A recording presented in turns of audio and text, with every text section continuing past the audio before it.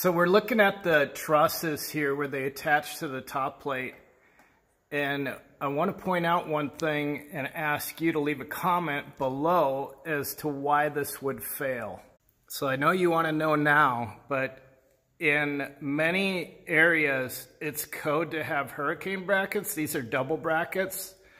And you can see underneath there, we actually have that little black dot is a truss lock. So we have hurricane brackets plus truss locks.